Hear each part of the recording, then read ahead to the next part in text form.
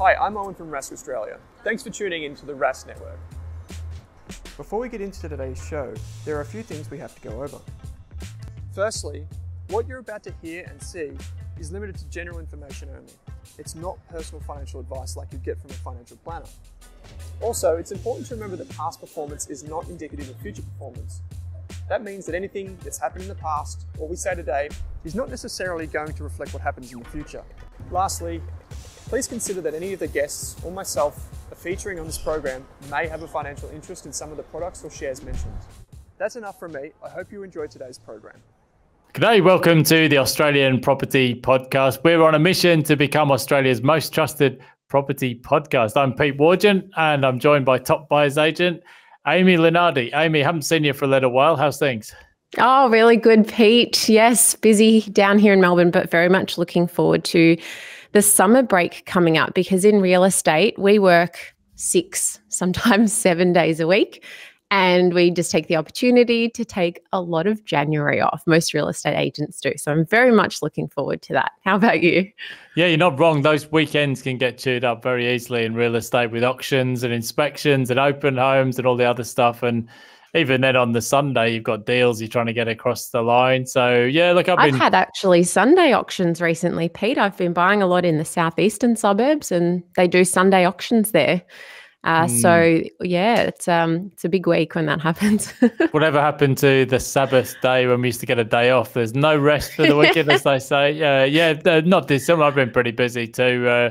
Brisbane's been very, very busy actually, just over the past few months, and I've been traveling around the country a little bit as well. So keeping me out of trouble. So well, thanks everyone for joining today. We always try and answer your questions and be guided by you, and usually in the show notes each week you'll find links to the stories we're talking about. Now this week, Amy, a few people have been asking us about due diligence, and not just what it is, but also how do you go about performing due diligence on a property. I guess it's been big in the news recently about properties having defects, all kinds of problems that people pick up when they don't do their full due diligence. Well, let's crack into it, shall we? So, well, firstly, to begin with, or as the first part, let's just talk a bit about what and why. So firstly, how would you actually think of what is due diligence if people aren't familiar? Yeah, well, due diligence, and I think we're going to try and make this episode a little bit more interesting and exciting today with a lot of case studies, because as soon as I use the word due diligence, it sounds like auditing. Oh my gosh, everyone's eyes glaze over. They're like, oh my gosh, this sounds so boring, because essentially due diligence, it can be a bit boring and tedious because it's research. Due diligence is essentially doing all of the checks and balances and research that you need to do ideally before you buy a property, so that you can just understand exactly what you're buying, and also any kind of risks involved or future considerations you need to be aware of to make an educated decision on, firstly, is that property the right property for you, to help you price that property, value that property, discount it at all if you need to, and then assess its long-term suitability for you, whether that's an investment property or a home to live in. And it is so, so, so, so important to do all of the steps in the due diligence process. And quite horrifyingly, I often see or have heard of people who just submit offers or rock up to auctions without having done any due diligence at all. It is scary. Many years ago now, I used to work in corporate finance, and when a business acquires another business, they go through the same thing, due diligence, and then I guess quite often after the event, people pick up problems or issues they hadn't thought about, but it's too late once the transaction's gone through. And it's very similar to the process of buying a house. Once you've settled on the property and you've become the owner, it's too late then to go back and say, well, look, I've found an issue that needs repairs or maintenance, or maybe you've bought something that, well, it's not what you thought you'd bought. Any kind of issue could come up. So that's why the due diligence is so important. And I guess the cost of getting it wrong is, it's potentially things like repairs and maintenance, but also what if you get it wrong and, you get no capital growth on the property, or worse, a capital loss? So it could just be a dollar loss, but you could also be stuck with a property you can't sell. So I guess, as you said, Amy, it's absolutely vital that people go about it and do it the right way. Yeah, there's a principle in property which is caveat emptor. I don't know if I'm pronouncing that right. It's a Latin word, I guess, which is it's a few years since I've done Latin, but yeah, I think that's more or less it, isn't it? Which also applies in financial circles as well, of course. Exactly. And what it means is buyer beware. It's the buyer's responsibility to do all of their research. Yes, there are certain legal requirements which the vendor has to abide by. For example, here in Victoria, there's certain minimum disclosure requirements that you need to provide in the contract. In Victoria as well, and I don't think they have this in other states, we also have regulations around material facts. In other words, if there's anything which can, is significant enough that it would impact the buyer's decision to purchase that property, it needs to be disclosed in the contract. And this is things like it could be, a big development going next door, or maybe that property was previously used as a meth lab, or there was a murder there, or something that could potentially impact that buyer's decision to buy it or value of that property.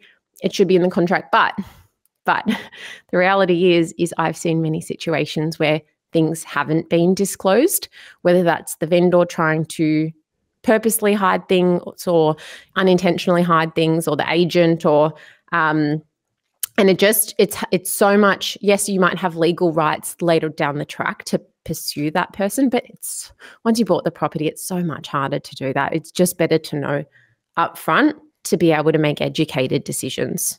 I think that's right. So, I mean, caveat emptor, let the buyer beware. I think we've touched on this in a podcast episode before, Amy, where sometimes people, they think of the real estate agent as their best buddy in the process, but don't forget the vendor is going to be looking to sell the property for as much as possible, the highest price they can get, and on the best terms and conditions possible. And the real estate agent, in the end, their job is to make a transaction happen. So even though there's a material disclosure requirement, don't assume that everything's going to be disclosed in your best interest. Hence the buyer beware sort of slogan that we talk about, caveat emptor. And I guess when you're buying a property, there's always going to be an information asymmetry. In other words, the vendor's going to know a heck of a lot more about the details of the property and all the little bits and pieces that might need fixing, or even major issues that, as the buyer, you're just not going to have the same level of transparency. Hence the importance of the DD process, I guess. So we've got a couple of different categories and case studies to have a chat about, just to highlight why you really need to do your due diligence. And I've tried to have a think about more unusual situations that I've come across. Because yes, doing a building inspection and finding issues here and there, or doing a contract review and maybe having to change a few conditions, etc. That's very common. That's pretty standard. But I have, I've been doing this for 10 years and I've been involved in probably over 1,500 transactions now. Sometimes I come across things where I say, this is new, this is different, and it involves just further research and further investigation. But sometimes it uncovers things which are either deal breakers or things that we definitely need to factor into the price of that property. So to begin with, building inspections. Now, pretty much all building inspections that we get have some kind of defects. And you really need to then, we did a whole episode on building inspections, Pete. You really need to then assess or figure out like the magnitude of those defects.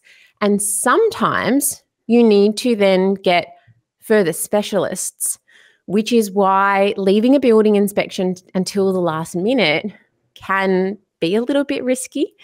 I've had a couple of examples just this year, for example, when the building inspector has highlighted that property has potential structural problems, and in which case we've actually gone and got a structural engineer to come out. Now, that sounds really expensive, doesn't it? But for some reason in my mind, I just always used to think, structural engineers, that sounds expensive. But the ones that we found and we use, they're about the same price as a building inspection. And in one situation, we had that structural engineer come out and he said, I cannot even comment on how serious this is because this needs so much more investigation. There are so many red flags here. This property looks like it was on a big slope. It had all of these foundations that seemed to have been built by, a DIY person back in the 70s. And it was an absolute deal breaker. But then in other situations, the building inspector has been a little bit concerned. We've got a structural engineer out and they've said, no, this is actually totally fine. It's something that you can keep an eye on, or it's something that's not getting any worse. But it's actually been beneficial because what the building inspector has deemed as a major defect, we've gotten further advice to say it's actually not. Because just remember, a building inspector is a generalist and they can identify certain issues which they think is a problem. But sometimes you get an electrician out or a plumber out or a structural engineer out to confirm if that's an issue or not, to help you make that final educated decision. You made a really good point there. In the financial world, where I've seen the due diligence process fall over or fall short sometimes is when everything's done in a mad rush towards a specific deadline. And it can be a bit the same if you've got an auction coming up for a property and you're trying to get everything done at the last minute. That's when stuff can get missed. If you're reading reports in a hurry, or if you don't have time to follow up on potential issues and do further investigations. So as you said, try and get these things done with a bit of time to spare, because if you try and do everything last minute, that's going to increase the risk, I guess, of something important being missed. Now, Amy, we said we were going to do some case studies today. I'm going to have to call out this one first, just because it sounds so interesting. Tell us about the mouldy house. It sounds the mouldy house. Yeah, it sounds like some kind of landmark case you've got here. So please enlighten. It's not actually that exciting. It was we were looking at purchasing a property, and it was a timber frame property. It was a townhouse and it had render on the outside. And our building inspector identified that all throughout that living space there was moisture at the bottom of those walls. And, when we're looking at really old period brick properties, moisture is quite common. There's often a little bit of dampness in those walls. Bricks are porous. They don't often have damp-proof courses from back in those days. So, in those cases, we're generally, assess the severity of it, of course, and make a decision. But when it came to this property, it was 10 years old. It was timber frame. There was no reason why there should have been dampness along there. So that was a case where we had to have really in-depth conversations with that building inspector. He said, look, there's no weep holes here. That could be what caused the problem. There's some garden beds here, etc. So in that instance, we had to really talk through worst case scenarios.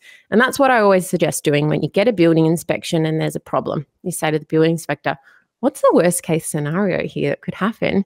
And he said, look, the worst case could be that there's mold all throughout that wall, all throughout the living room walls, because the vendor had recently painted that property. So we couldn't actually see what was going on. And there were a few bits and pieces which I felt a bit uncomfortable about it. The agent was being a bit evasive. The vendor wasn't really answering questions.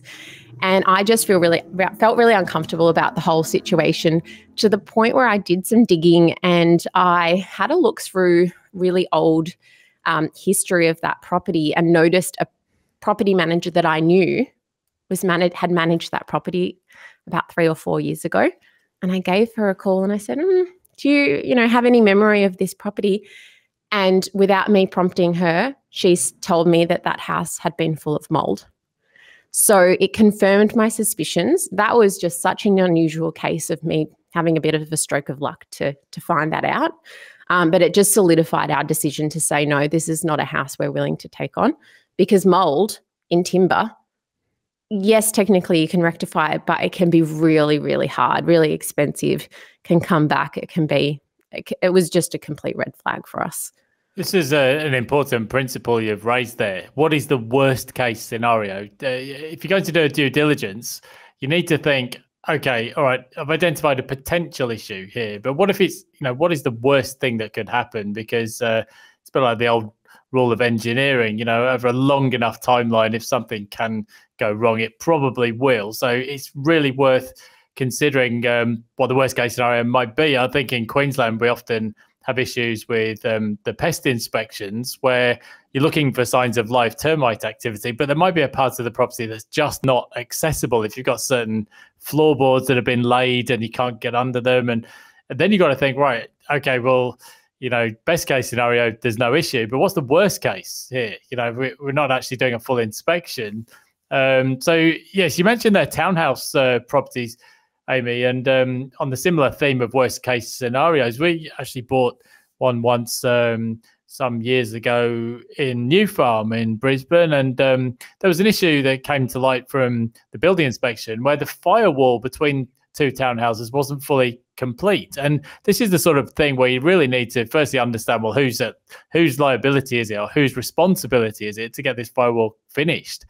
And it's a really good example of worst case scenario. What if there's a fire and you actually are aware of there having been a defect or an issue, and then there's imagine the potential outcomes there could be catastrophic. So that's just a simple example of where the due diligence uncovered potentially very significant issues. And I think with Pete, coming back to that worst case scenario thing, if you take that approach to every property and every aspect of your life, you're not going to ever make any decisions, right? Because always the worst case scenario is it can be quite scary, but then you've just got to assess the probability of it.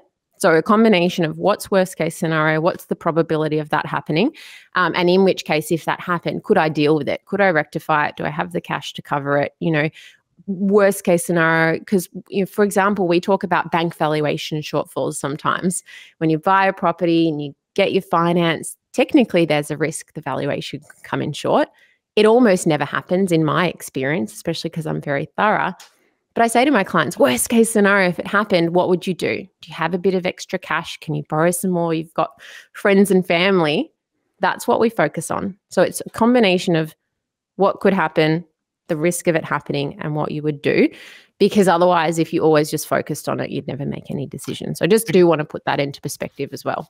Yeah, no, it's a good point. In fact, it happened to me. We were in 2009 when global sentiment, as you may remember, in early 2009 was probably the worst I can ever remember, certainly in modern history. And we decided to take the plunge on a brand new property that it was already heavily discounted, but the bank val came in even lower than our offer. And it's like, but we thought about this, worst case, we have to kick in an extra bit of deposit. It's a there's a potential for it to happen, but what's the worst case? And if you can deal with the worst case, then fair enough, I guess. And as you say, you also need to, it's almost like a Bayesian analysis, need to take into account the probability of these things as well. So yes, owners, corporations, and whose responsibility things like defects might be. That's an interesting one. And I guess a review of things like body corporate or strata minutes can always reveal some interesting scenarios. If you had any interesting case studies in that regard, we've often seen things like noise complaints or, there's been some really bad ones, I guess, in terms of general behaviour in some blocks of units. But anything that's come up when you've done a purchase? Yeah, so owners corporations, that's what we call it here in Victoria, but in other states they call it body corporates. And it's just so important to do your due diligence around this. And that is, here in Victoria, we have owners corporation certificates and minutes, which are included in the contract. But we always, Steph and I in my office, we always then follow up the owners corporation manager to get more information. So we're first of all clarifying anything in the minutes that, for example, if there's upcoming maintenance or historical issues in the block that's been mentioned or potential special levies. But then we also say, has there been any historical issues with the block we have to be aware of? Any previous discussions that weren't in this meeting, but maybe they were in previous meetings talking about plans for the future that could cost money, or, any disputes, just anything extra that we need to be aware of. And I always want to get this from the owners corporation, not from the agent and not from the vendor. You cannot rely on what they say. They could be the most honest people going around, but you cannot rely on what they say. It has to come direct from the source.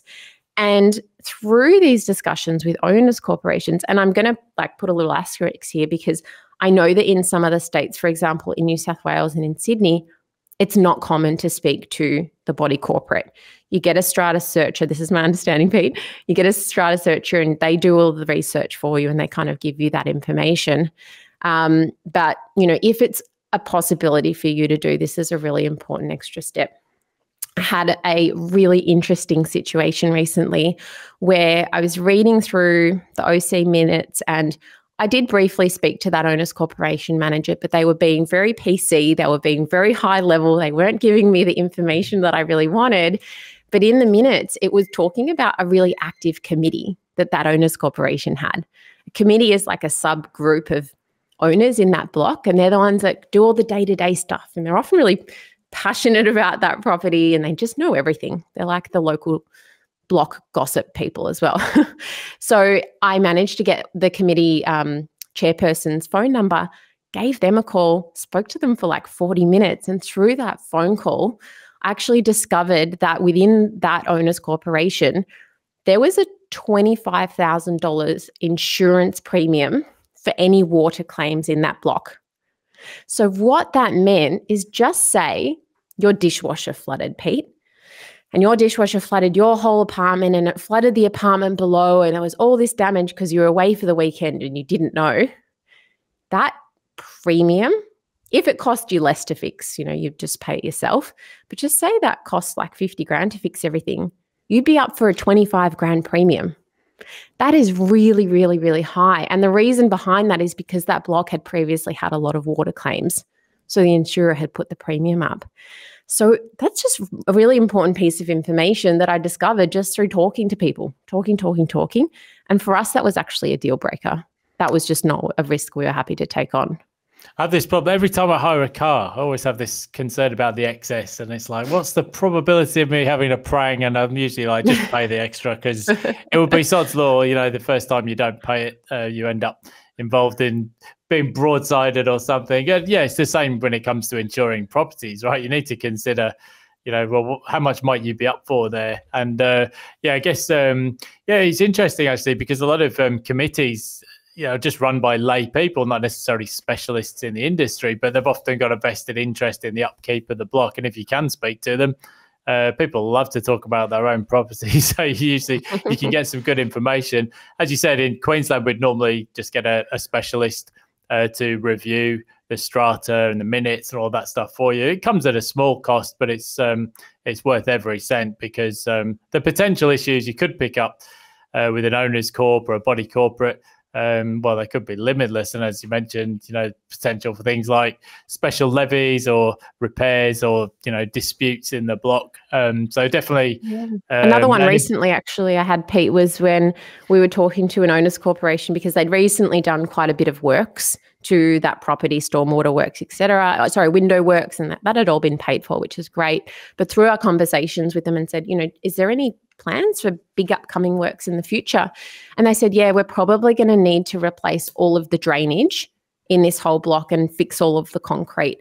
And that's going to need to be done maybe in the next couple of years. This wasn't mentioned in the minutes. This was just discussions that had been held years and years ago, but we're starting to get to the point where it needed to be done. And that could have ended up being, potentially hundreds of thousands of dollars split between 20-ish apartments. So a big special levy coming up. So just all of these extra things which you can uncover through conversations, or at least just, whether it's not speaking to them, sending the agent an email saying, please get the body corporate to answer this for me, if possible, if this is a thing that happens in your state, and just try and get the answers that way.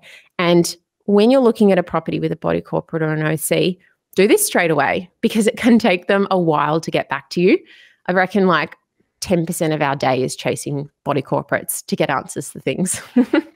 Yes, one of the downsides of the role, I guess, is chasing up those bits of admin. So, Amy, through our case studies here, or your case studies mainly, we've covered off so far building inspections, things like pest and termite inspections, structural issues potentially, if that comes up or is relevant, and also owners corporations or body corporate. Now, obviously, another important part of the due diligence is a review of the actual contract for the property you're buying. So most people will use a solicitor or conveyancer who's licensed in the state or territory that they're buying in. So what might come up in a contract review that might be of importance for a due diligence? Yeah, so I want to highlight the importance here of not only getting a contract review, but remembering that your legal representative has not looked at that property. They haven't walked through that property. They might check the link online. Some conveyancers do, some don't. And they don't know what the agent's been telling you. So you need to remember that you are that middle person or the conduit between your legal rep and, the purchase of that property. You need to share extra information. So, for example, I had a recent contract where they sent it through. The auction was in a couple of days. It came through really late. And I had to scan through it straight away because I always do. And straight off the bat, I noticed that the car space title was missing from that contract. So I knew there was a car space supposed to come with that property. But if that conveyancer did a contract review, they wouldn't necessarily know that there was supposed to be a car space. So if I hadn't have picked that up, then perhaps it would have gone completely unmissed.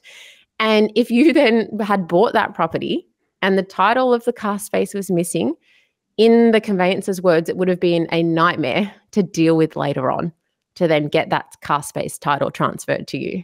It's funny how that comes up. I've seen it in Sydney as well, whereby people are looking at maybe a rental property and they say, I'm sure there's supposed to be a car space with this property, but we can't track it down and the records are old and the unit numbers don't line up with the car space numbers. And it's like, well, these are the things that if you don't get it right the first time, then going back and trying to rectify could be painful or even not possible. So it's a good example of where you need to be thorough on the contract review. So what else does a solicitor and conveyancer look at? Things like inclusions, I guess, are important. In Queensland, we're quite lucky now because the contracts are generally standardised under REIQ. In some other parts of the country, you get these big, thick, chunky contracts with lots of addendums and bits and pieces at the back, which is quite a bit of painful work for, I guess, for the solicitor. And particularly for everyday people, because they don't see these things day in, day out. So I guess that's where getting a professional to run through it all is so important. Yeah, and another example of where you need to be a little bit, proactive in your role is the solicitor or conveyancer might highlight the zoning of that property. And I had I've had many situations where the zoning has been non-residential. So, for example, we've looked at an apartment a few weeks ago, which was commercially zoned because it was an old converted pub. It was really cool, actually. And I then said to the broker, this zoning is commercial. Will this lender accept that at the client's LVR, the client's deposit that they have? So they had to go through the process of then getting, checking approval with the lender to say, yes, well, she's got an X deposit and this is okay within our policy, or we're not sure, we've got to refer this on, or, this is the worst case scenario. And I've had previous scenarios where they've said, okay, worst case, they're going to have to contribute a 30% deposit if it's commercially zoned. And not everyone can do that, Pete. You might have had just a 10% deposit. So what would have happened if you bought that property and all of a sudden you had to come up with an extra deposit? And that's a really important case study because the conveyancer highlighted it, but if you then hadn't gone and told your broker about it, they wouldn't know that. They're not checking the zoning of a property when you're going to bid at an auction or put an offer in. So you need to be the one in the middle letting everyone know.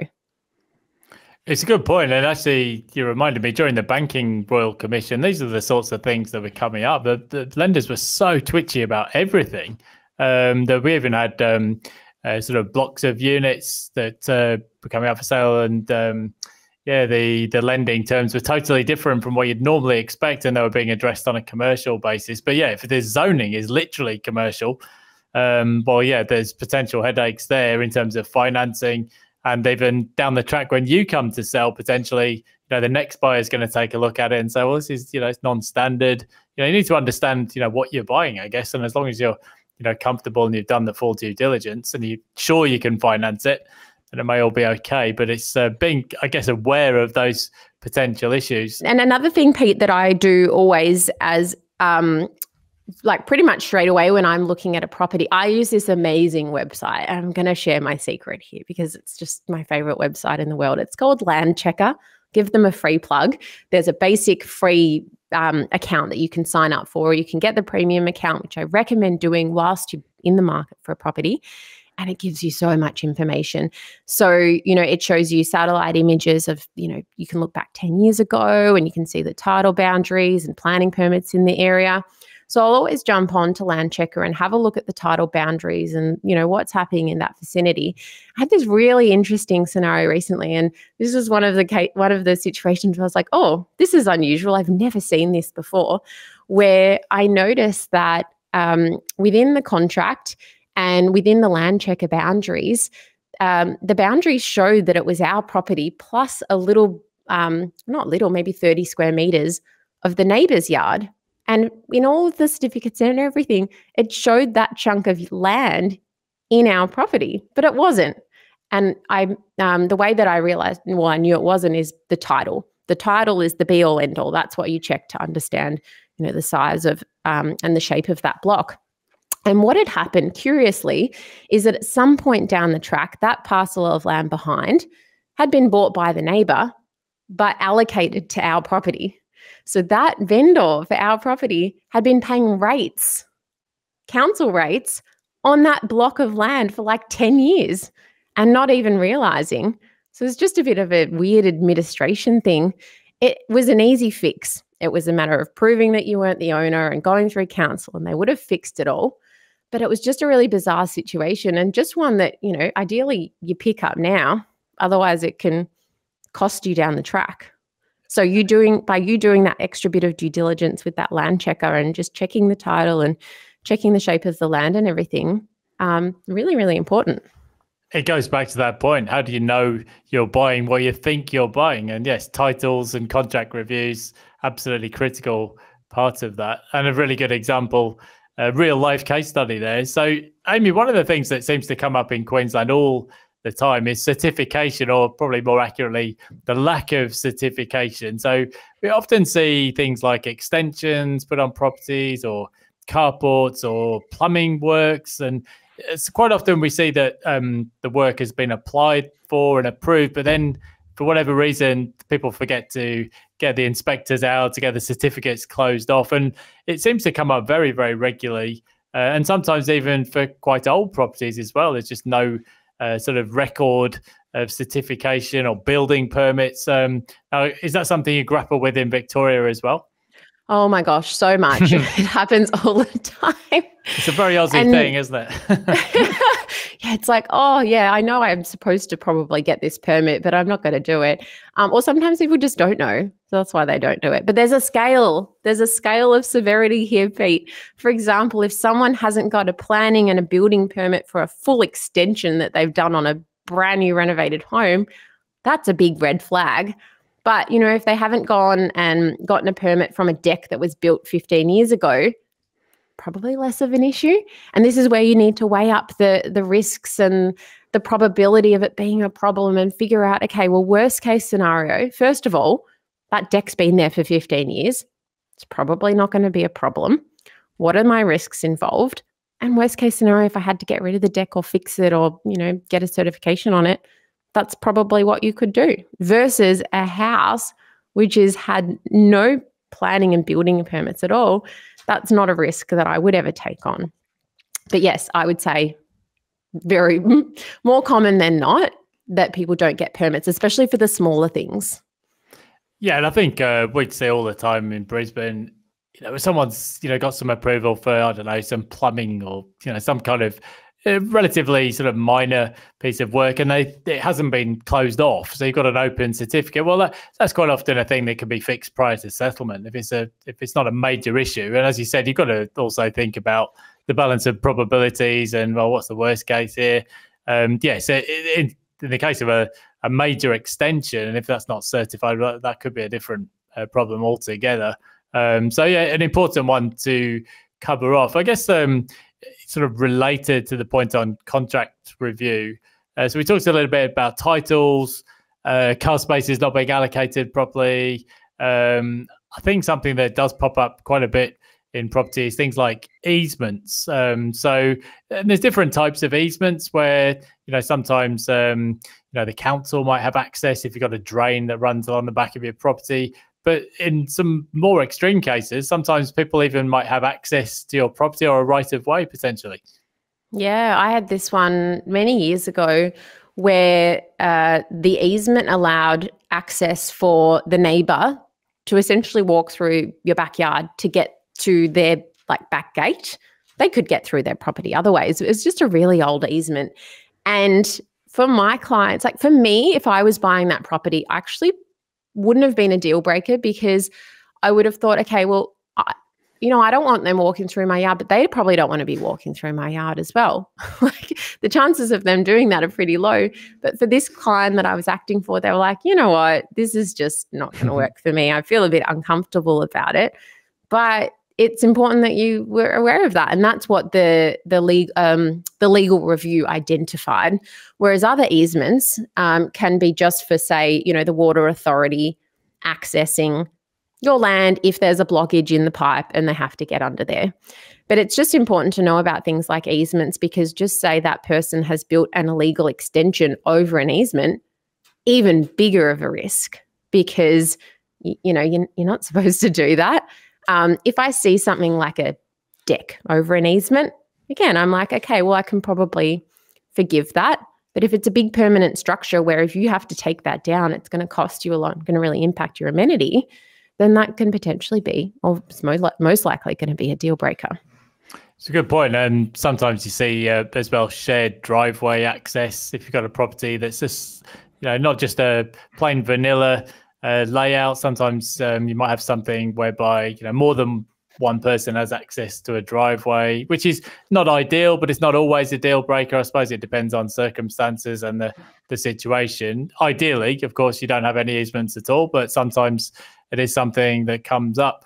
Amy, what about future issues? So sometimes people say to me, they want to come on board and use our buyer's agency service, but they say, look, I don't want to buy somewhere and then find out in the future someone's going to drive a motorway right next door, or, maybe a future, transport project. There's some really good stuff you can do these days in terms of searching for nearby development approvals, which I think is an important part of your due diligence. If there's going to be, apartment projects built nearby, or maybe even, just next door to your property, someone's going to be doing a renovation or maybe a rebuild, you want to know about this stuff. So doing a search for nearby DAs is an important part of the due diligence. But I think as well, we've sometimes seen if you're buying property that's close to public or social housing, that's something you need to factor in as well, because, at some point, a lot of these properties are very old. They're going to need redeveloping.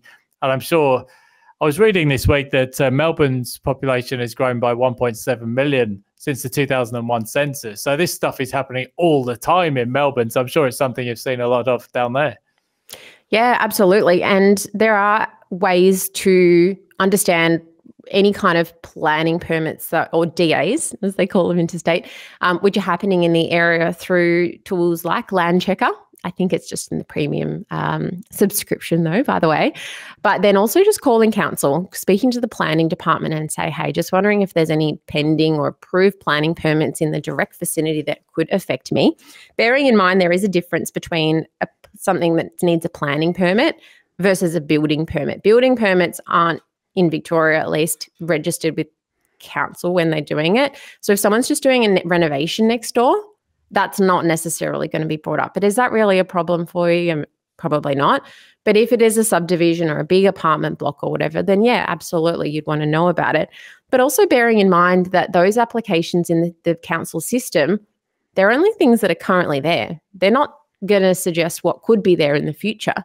So then if I'm ever looking at a property and there's big blocks around our property, or if there's a residential growth zone nearby, or if there is like a really old dilapidated house nearby, well then of course it's going to be a greater risk for redevelopment.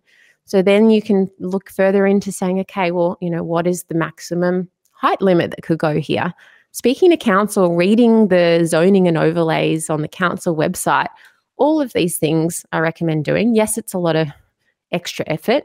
But if you're sensitive to development, you want to know.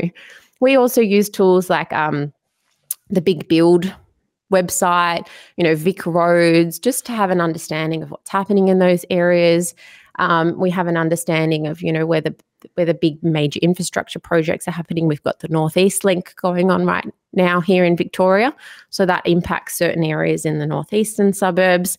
So all of these things you absolutely should look into if you're buying a property for the long term. Social housing redevelopments, those are things which are a little bit less accessible to get information on. I find the government is sometimes not like overly forthcoming with that information, but the stuff that's already been decided on is available. You can just, Google the area, speak to council. It's more of a state government thing though than a local council thing. But sometimes it can also be mentioned. We're looking at one actually this week where there's no planning applications in the system, but in the body corporate minutes, it talks about how there's a potential redevelopment for social housing happening literally out the front of our property, and how the owners corporation has been working with council and working with neighbours to workshop that and potentially understand the impacts of it.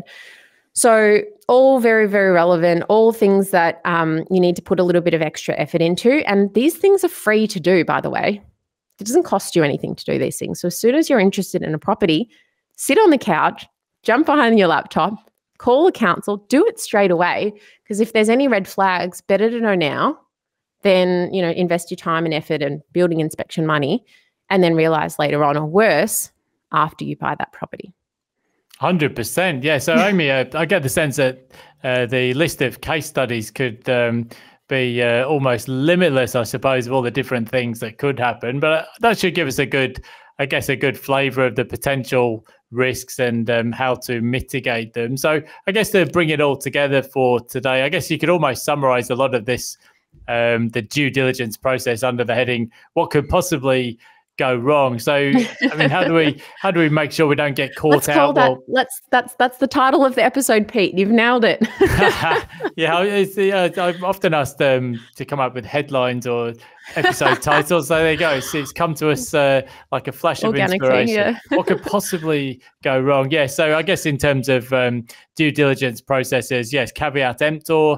Let the buyer beware. I think as well, the old motto, act in haste, repent at leisure, or whatever our parents used to say back in the day. I've never heard that saying before, Pete. There's something in that. I'm sure that's the phrase, but it's basically, yes, you don't want to rush the due diligence process at the last minute, ideally, because that's when things can get missed, or if you're under pressure to meet a deadline. So make sure you do it up front. Create a template, Pete. This is what we have. So I've got my spreadsheet in front of me right now. It's called my offer prep spreadsheet. For every client, for every property we go for, I have a checklist of everything that we need to check beforehand.